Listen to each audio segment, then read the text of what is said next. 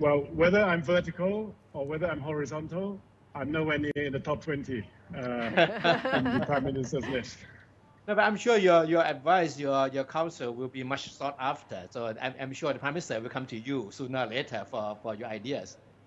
Well, I'm giving up my ideas for free via social network. So his team's already reading it, I'm sure. Okay. I'm sure he might not like some of what I'm saying, but it's all in good faith, and it's freely given. Yeah. So why don't we start off by talking about the gesture from the Prime Minister, the fact that he wants to sit down and talk to the country's top 20 billionaires for ideas and advice on how to deal with the situation. Right.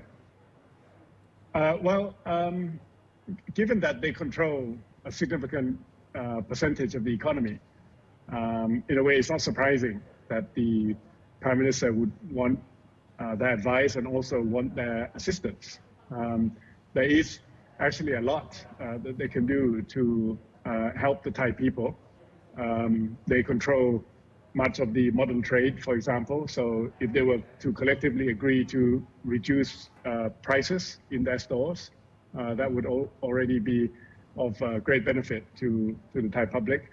I'm sure there are other contributions that they can make. So as I said, one of the problems is how much of the economy the top 20 tycoons do actually control. But given that, it's not surprising that the Prime Minister wants their help.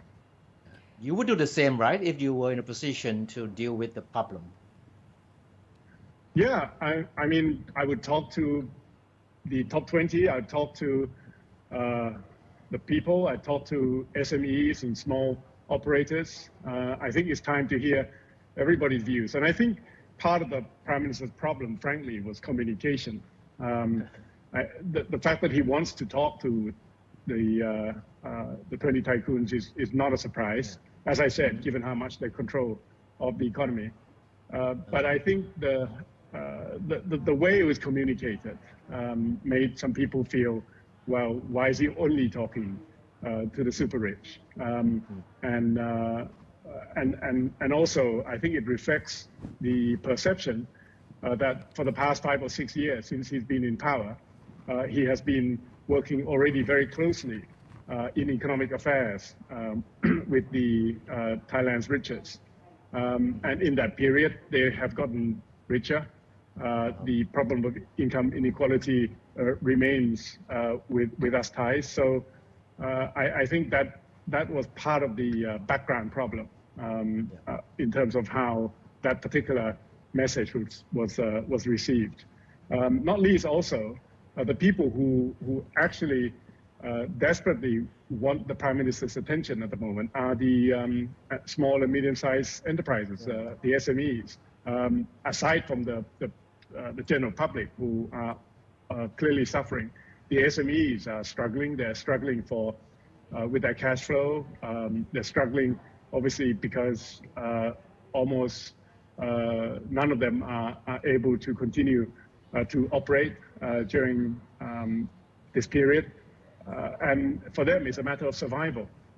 And so far, none of the measures that have been announced has been proven to be effective for them. So I think there's a level of frustration on the part of SMEs as well. And so when the message came through that the Prime Minister wants to spend more time with the tycoons, I guess some people feel sort of left out. So it's a message, that's a problem. And if you were asked, I think it was a mood and tone, yes. Yeah. Khun Korn, so if you were asked, what would you like to tell the government? Well, what I've been saying to the government from the start is that primarily this is a cash flow issue, both in view of the general public and also from the, as I said, from the perspective of the SMEs. The large corporations, we're all suffering, but the large corporations at least have access to capital, access to financial loans and so on and so forth, and arguably also access to the capital markets. But SMEs and the general public they don't have similar access, nor do they have similar stored up cash flow. And for them, therefore, it's a matter of survival. So any measures that the government introduces needs to address the issue of cash flow. Unfortunately, this hasn't happened.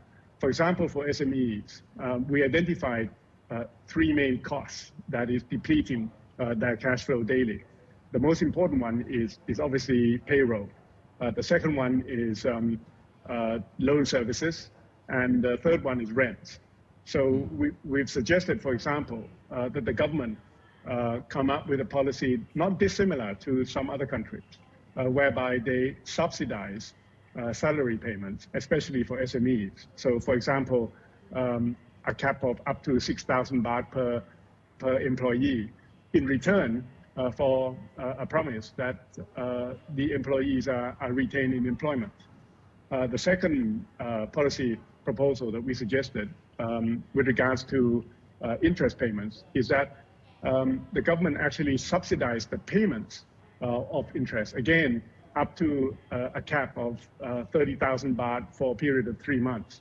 So that would help reduce the interest burden and cash burden for SMEs, and at the same time retain cash flow going into the financial institutions. And with regards to rent, again, it would have been very helpful if the government was to provide clarity. For example, that all landlords should cease rental collection for a period of, let's say, 6 months. We saw similar legislation introduced during COVID in, for example, Germany and also in Singapore. And I think it would have been very helpful if it was done here. I see. So it looks like you believe that it's the SMEs that are in the most dire condition that certainly needs the most attention from the government at this moment, right? Well, from a business perspective, yes, but also bear in mind that if you really want to ask businesses for help with regards to employment retention, you really don't want to go to the top 20 tycoons. You want to go to the SMEs because, as we know, 90% of high staff are employees of SMEs in this country. And so they are at risk. And by helping SMEs with their cash flow, what the government is also getting in return is control on the level of unemployment. So, yeah, I think the two most distressed groups are, one, the general public, and the government at least is attempting to reduce their problems with the 5,000 baht payments, but that's a separate issue with separate set of difficulties and problems. But the other group that I think need urgent assistance is the SME. Khun Korn, overall economic growth is not quite uplifting, especially after we listen to IMF has forecast we may be facing minus 6% this year. Is it beyond Almost your prediction? Certainly, I reckon, yes. And what would happen in the medium term to revive the whole economy, not only in Thailand but globally? Well, before we talk about revival, I think we need to address the issue of survival. And that's why I keep on stressing the importance of cash flow. Without cash, forget revival. We need to talk about rebirth because everybody will be bankrupt, I think, within, frankly, a month or two. So I think keeping the engine going, making sure that there's enough cash in the till for small operators is the key here. Now, Thailand, as you will have heard from the IMF, looks to potentially suffer the most in Asia.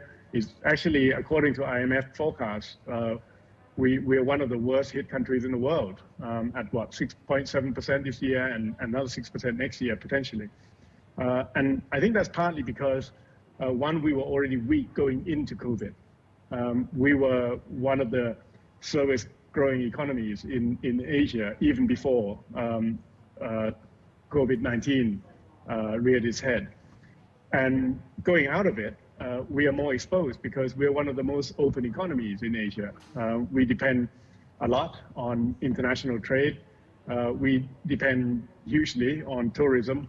And both of those obviously are the sectors that are going to be impacted by the reduced global demand.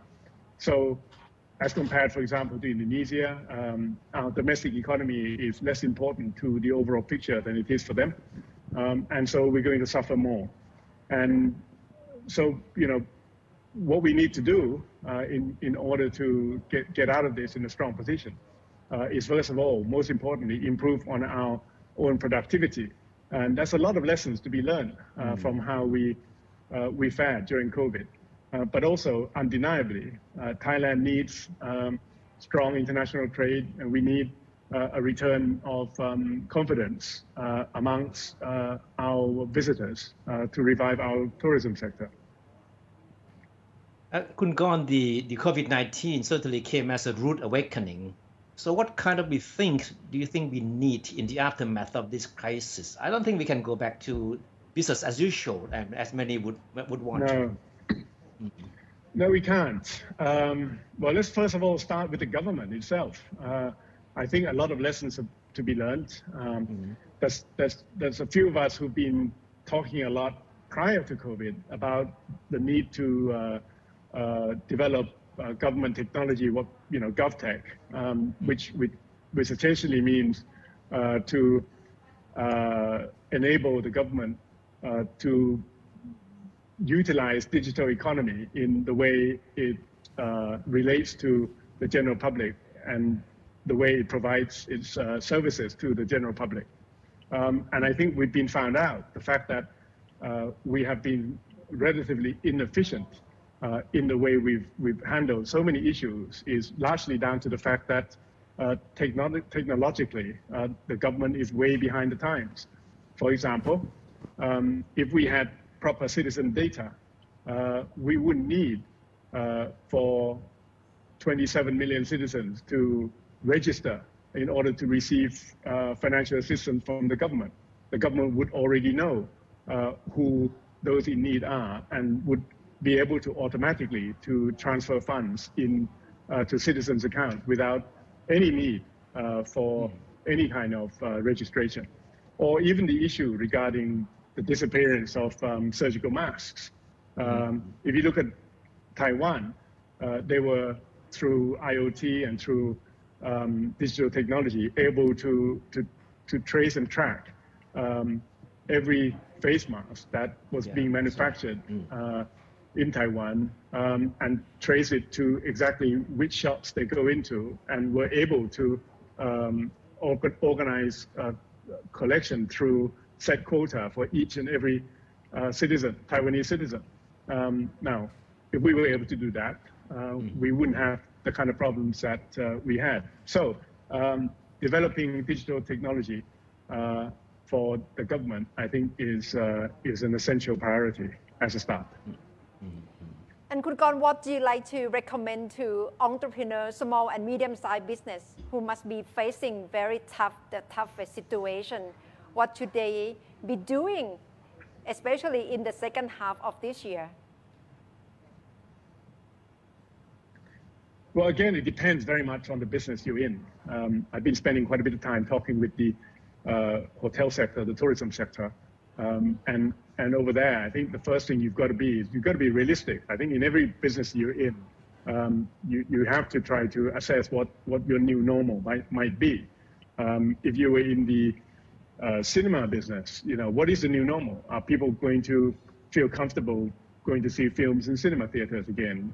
Do you need to create social distance within cinemas? If you were in the tourism sector, what kind of when can you realistically expect a return of your tourists, and where are they likely to come from? Well, obviously, I think we can pretty much write off this year's high season, unfortunately. And if tourists do return towards the end of this year, they're almost certainly going to be from fellow Asian countries rather than from the Western countries. Given that, your strategy needs to be adjusted appropriately, and prepare for different behaviors of your customers, whatever business you might be in.